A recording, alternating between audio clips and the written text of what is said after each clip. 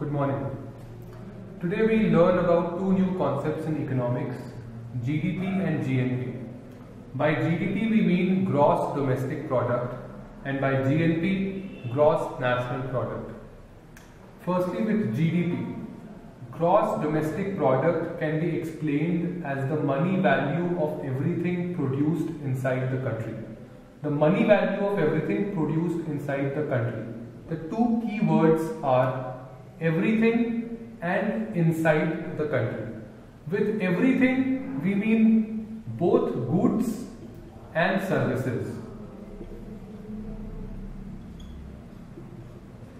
With inside the country we mean everything that is produced inside the territorial or the geographical boundaries of the country, which is India.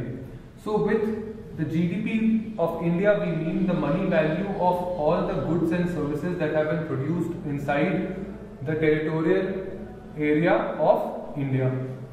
Gross national product, on the other hand, is the money value of everything produced by the nationals of a country, or by nationals we mean the people who are citizens of a country.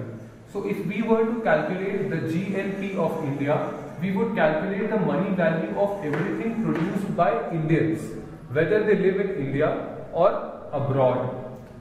To get a relationship between GDP and GNP, if we add the money value of everything that has been produced by Indians abroad and subtract money value of everything produced by foreigners in India, we will get the GNP of India.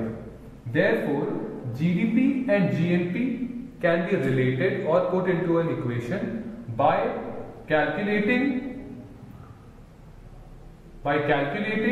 the money value of everything that Indians have produced abroad, which is outside the territories of India, and the money value of everything that the foreigners have produced inside the country.